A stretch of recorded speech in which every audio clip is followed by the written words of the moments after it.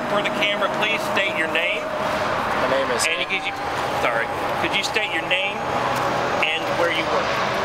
My name is Anton, and I work for Innovation First. Could you speak up? My name is Anton, and I work for Innovation First. He works for Innovation First. Is this true that you work in robotics? Yes, it is. In general, where does the technology, the inspiration for your robots come from? We generate that here.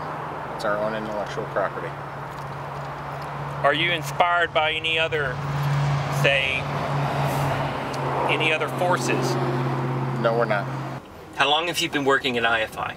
Almost 2 years. So you were here when the Stephenville sightings took place, is that correct? I guess so. No, so. Well, I don't know anything about the Stephenville sightings. Well, you do. I don't. Do you feel like your life is threatened? No, I do not. Do people talk about me at IFI?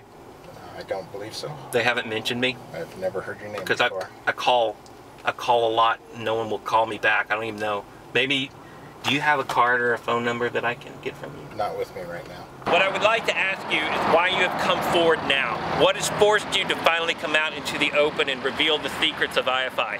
I have not come forward. You have come forward now.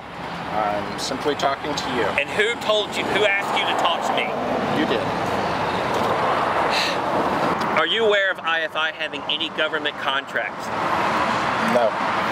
Have you ever yourself personally experienced a close encounter of the third kind? No, I have not. Have you ever had your aura checked and been told that your aura is blue? No. Have you ever practiced or been to a remote viewing convention and or seminar? No. I really need to go. I've got a movie. I have just three more questions. I really have to go. Thank you for your time.